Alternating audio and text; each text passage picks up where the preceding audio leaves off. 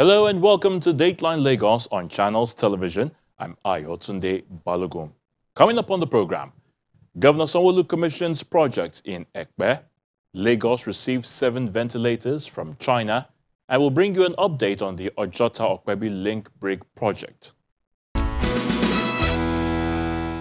Let's get started with infrastructure development.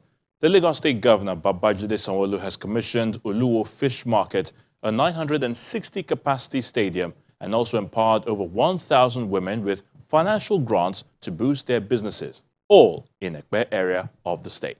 Take a look. Residents of Ekpe are excited to receive the Lagos State Governor Babajide Sanwo-Olu in their community. It was a challenging task for him to step out of the vehicle owing to the large crowd that came out to receive him.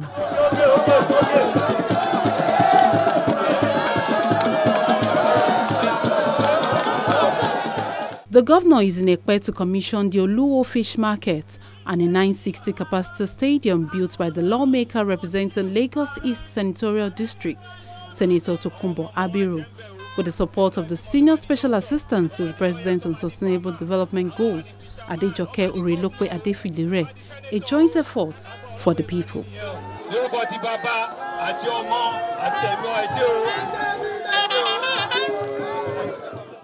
I came into this assignment with a determination and passion to improve the lot of our people, particularly Lagos East Senatorial District people, and elevate the socio-economic conditions of our people, and more importantly, complement the efforts of the state government as led by Mr. Governor in improving the lives of our people. I'm happy to report here today that in the area of education, I have facilitated the following key projects. We have done Aga Primary School in Ikorodu, which was overstretched due to high enrollment of pupils, and this has been salvaged. I facilitated 4 blocks of 24 classrooms, equipped with complements of furniture, 16 toilets, and solar-powered borehole. And this has greatly improved the learning outcomes in the school. I have also facilitated 6 classrooms at RCM Primary School, Iwerekun in Ibejuleki. In Agboiketu, I have equally done a block of 3 classrooms at Ajelogo Primary School. In Ikosi-Isheri, I have also done 2 blocks of classrooms at Isheri Primary School. I have also facilitated 1 block of classrooms at Methodist Primary School, Okeletu in Ijede. And of course, a block of classrooms at Araromi in Bagada. During the height of COVID, I'm also happy to state that I donated 150,000 nose masks to the primary schools across the Lagos East Senatorial District through LASUBEB. I also facilitated 200 powered street lights at Lagos State Polytechnic in Ikorodu campus. The fish market was expanded to accommodate 240 open stores, 80 lock-up stores, and 5 open trading areas that will provide daily income for the people. It is a very important project for us, very important in the sense that we have to empower our women financially, spiritually, psychologically, emotionally. And that speaks to some goals of the SDGs. When you look at goal of SDGs, it talks about no poverty, which is goal 1. No hunger, goal. Good well and well-being, good health and well-being, goal 3. Quality education, goal 4. Gender equality, goal 5. Water and sanitation, goal 6. And of course talks about good work and economic growth. All of the social development of SDG that talks about market development, so that our women will have opportunity of taking good care of themselves, taking good care of their families, and contribute to the development of their immediate community, the local government, and the state in general. The market women are very important to us. They are very important to us because if they are going by their economy, going through the economic activities, they will be able to take care of their children, they will be able to send their children to school, they will be able to support their husband and take good care of themselves and reduce the domestic violence in the family and in our community and the state. So leaving the market, we have built 346 markets, lock-up shops and stores very close to the jetty, so that the fish farmers will be able to sell their wares. And of course, we have also constructed where they can process the fish at Olu-Wole fish market. That one has been completed, and that fish that you process in that Olu-Wole market can be exported abroad. So we are using gas to power it and electricity.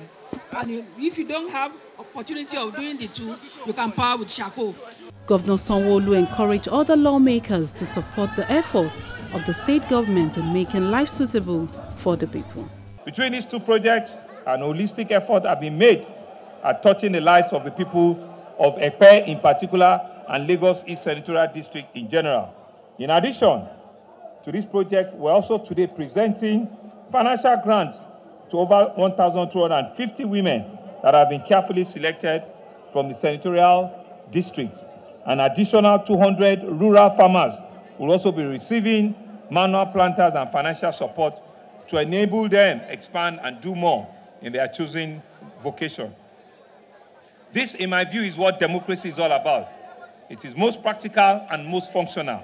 It is about directly touching the lives of the people, empowering them, enabling them to live healthier, to live more prosperous, and to live better as citizens. This is also what our great party, the All Progressive Congress, stands for. A better life to all our people, to all our citizens, regardless of your age, your gender, your religion, or your income class. Our goal is to ensure that no one is left behind as to spread the dividend of democracy across the state and across the country. I thank Senator Abiru for living up to the ideals of our party and for the legacy in transforming Lagos since 1999 that all of us have been part of. At this junction, let me appeal to all the beneficiaries to see this benefit as a public cost that they must be entrusted and take care of.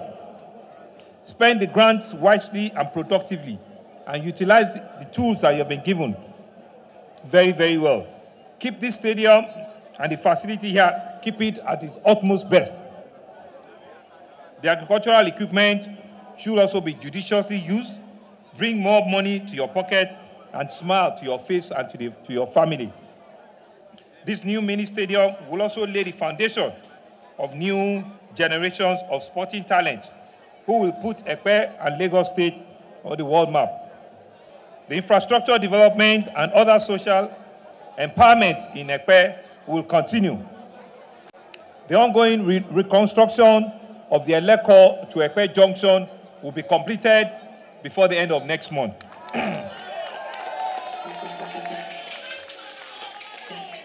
The Oyinbo Marina Road, will also ensure that they complete it within the next 1 to 2 months. The recreational project comprises a football pitch, basketball and volleyball courts, in addition to the commerce-oriented projects that would improve the livelihood of the people of Ekpe. From empowerment program to the health sector. This time, the Lagos State government has received 7 ventilators from the Chinese to intensify the fight against the COVID-19 pandemic. Now, the Chinese team presented the equipment to the State Ministry of Health at Alausa in Ikeja. When the COVID-19 virus found its way to Lagos in 2020, the state government had a tough time battling with cases. While the struggle was ongoing, the Commercial Nerve Center got support from different groups, including the Chinese government. While the cases of COVID-19 is still coming up, China is donating 7 ventilators to the Lagos State Ministry of Health to treat patients with COVID-19 virus. The past 2 years, the pandemic has posed great challenges to the whole world, and people suffer great losses. The assistance from Nigerian hospitals and medical professionals has helped Chinese communities manage to cope with the pandemic. On behalf of the Chinese Consulate General, I would like to extend my heartfelt appreciation to the excellent medical services and professionals for their care and support to the local Chinese community in the past years. Today, we donate 7 ventilators to 4 of the best public hospitals as a way to show our thanks to the Lagos State, to the Ministry of Health, to the hospitals and medical staff. I'm sure the equipment will contribute to the fight against COVID-19 and benefit more Chinese and Nigerians. With our joint effort, we are certain the cloud will be swept away and bright sunshine will be on every one of us. The state government says the equipment will go a long way in saving the lives of patients in intensive care centers. This is definitely not the first donation the Chinese government is making to Lagos State during in response to COVID. In the thick of COVID, we did receive quite a few consumables from the Chinese government that were extremely useful to us in fighting off wave after wave of COVID. And now we're receiving this donation of 7 ventilators, ostensibly for as part of the response to COVID. But I mean, all of us here that are medical professionals realize that right now we're trying to strengthen our emergency response in Lagos State, and this would be extremely useful to strengthen ICUs all across our general hospitals. So this is something that we will definitely use very wisely and very gratefully. Those also who have any dealings with provision of equipment will know that ventilators are not cheap equipment. They cost quite a bit. And so for the Chinese government to deem it fit to provide us 7 of them, we really do need to express our gratitude. Medical professionals in the public hospitals will also be trained on how to operate the equipment. These 7 units of ventilators donated today will be installed, and staff will be trained by Africa Med and Aeon Med after the donation. Africa Med, with its mission to improve the healthcare system by establishing a healthcare bridge between China and Africa. While Aeon Med is the biggest manufacturer of intensive care and theater equipment in China, both of us have specialists and engineers based in different African countries, inclusive of Nigeria. And we offer the training and after-sales support for the, our respective equipment. As the Lagos State government acquires more sophisticated equipment to upgrade facilities in the public health sector, residents are being advised to continue to practice safety protocols and curb the spread of the deadly virus. Finally on the program is the Ojota-Okpebi Link Bridge, which the Lagos State government says will be delivered in June 2023. This is according to the Special Advisor to the Governor on Works and Infrastructure, Aramide Adeoye, who made this known at the project site. Mrs. Adeoye says the ongoing Ojota-Okpebi Link Bridge construction is a legacy project of the current administration, which is aimed at decongesting traffic in the Ikeja axis and Ikorodu Road, and also will set a precedent for Ojota commuters to link the third mainland bridge. On January 26, 2022, the Lagos State government flagged off the construction of the Ojota-Okpebi Link Bridge to address the traffic challenge often experienced by commuters on this axis and to shorten the travel time between Ojota and Ikeja. 6 months down the line, construction equipment are lined along the 3.89-kilometer project length with local and foreign engineers engaged to get the work done.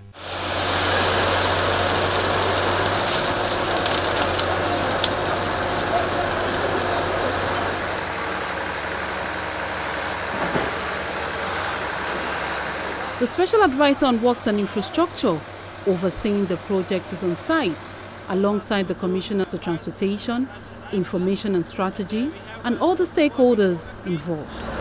We are cleaning the borehole, we're cleaning the bentonite suspension, and then we start to place a reinforcement cage. It's been a challenging start to the project, considering the type of soil on the land space. The piling is about 1.5 meters in diameter. The project managers gives other details. We have started works on 1st of February 2022, after we had design preparations on this project. So this project is challenging and very important for Lagos State because we are connecting the access from Ojota to the Maryland together with the Opebi area. So, and this will allow to release the traffic from the Maryland area, so Lagosians can move very easy without to stay long time in traffic. Therefore, we are considering to construct two bridges. One bridge is connecting the area of Opebi with the Mende. We are calling it the Odoyaro Bridge.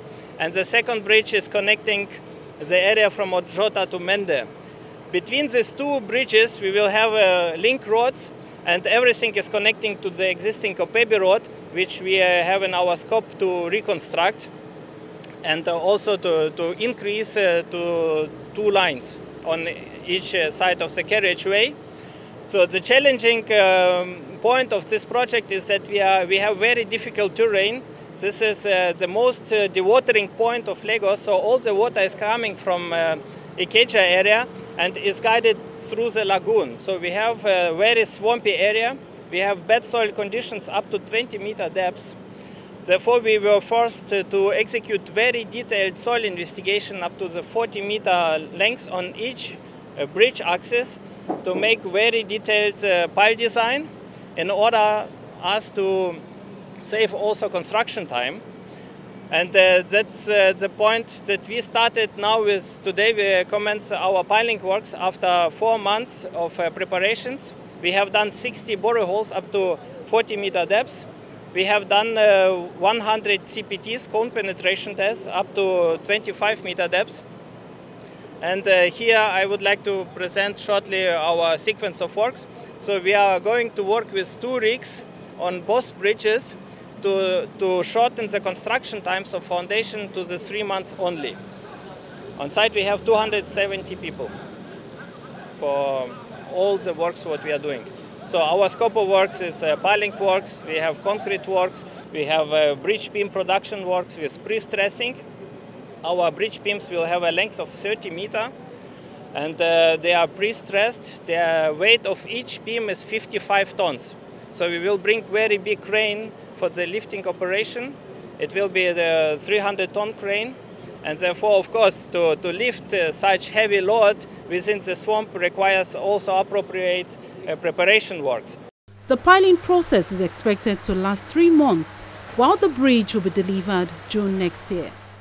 This aspect of the work will be done for a period of 3 months. That's on the main bridge.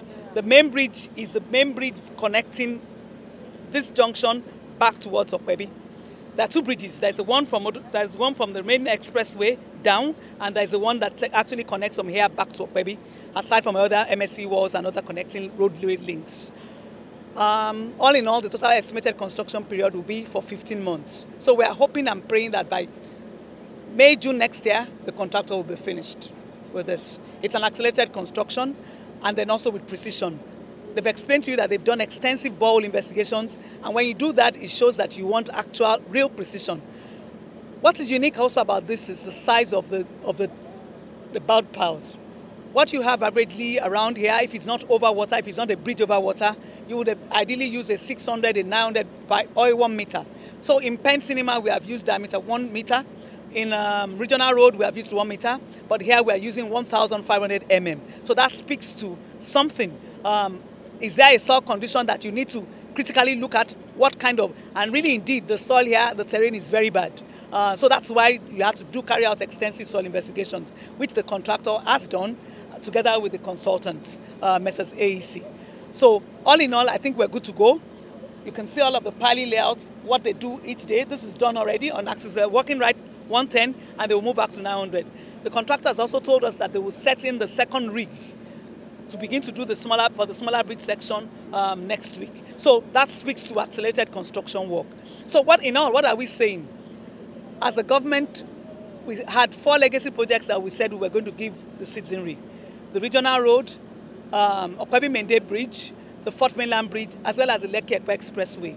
Lekki Expressway is about 95% done, which we have just a pavement. In another 4, hopefully in 2 weeks, the construction work, the pavement section will be done, leaving only the ancillary furnitures, the street lights, because even the foundations are all ready. So that is almost at 95% construction work. The Fourth Mainland Bridge, we are desirous of actually hitting beginning of construction work by end of the year. The regional road is also ongoing, and this also we hope to deliver to Lagosians, to benefit Lagosians hopefully by May, June next year, with this accelerated pace that we have set out for ourselves. So we're good to go. That speaks to the determination of this administration to deliver what we have promised. In terms of the quality of work, well, this is not something that we are toying with. We haven't done this kind of heavy construction work for bridges apart from Lekki-Ikoyi Bridge 8-10 years ago. So this is similar to what you have in Lekki-Ikoyi Bridge. So, and of course with the contractor, they are ISO certified. You can expect the world-class standard that you will get. Even in terms of concreting, the bentonite slurry, the rigs, the health and safety observations, the rules, I think that will do justice, the contractor will do justice to the work. The Ojota-Okpebi Link Bridge will widen option for commuters to connect other areas of the state. What this project will be doing is to connect a community to Ojota. So, for example, when you look at the people in Ikeja, and if they want to go to the island, a lot of them have to navigate through Mobolaji Bank Anthony, connecting Maryland, or to take Kudirat Abiola. So what this project will do is to allow them to connect Odoyalaro Bridge. And remember that this project is in 2 phases. So the first one is connecting to Odoyalaro. The second one is going to connect to Ogudu. And so people will be able to connect the Third Mainland Bridge and then head to the island. So what this will do is decongest Mobolaji Bank Anthony, which is always congested in the morning. That's a very important route to go to the airport. And it would also decongest Kudirat Abiola. So it gives people options to actually navigate from Ikeja to the island. And I mean, when you look at what is currently happening, people in Ikeja spend about 2 hours to get to the island. So with this connection, we can cut it by an hour so that people can get to the island within an hour. And that's the importance of this project. Apart from that, it's also a regeneration project. It will create a lot of jobs around here. It would allow industries to co-locate here to use the infrastructure and then create more jobs for our people. So it's not just a linking project, it's also a regeneration project for our people. It's not just the road that is getting attention of the government. The waterways are also not left out.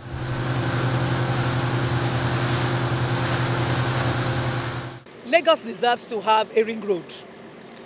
By the time you have a ring road and you can take the traffic for people who are on the island around VGC that actually want to go to Ikorodu and get out. You don't have to take the whole hog, congest yourself, come on the Third Mainland Bridge. All you need to do is connect on the Fourth Mainland Bridge from that VGC and then act on the bridge itself all the way down and bust out at Ikorodu.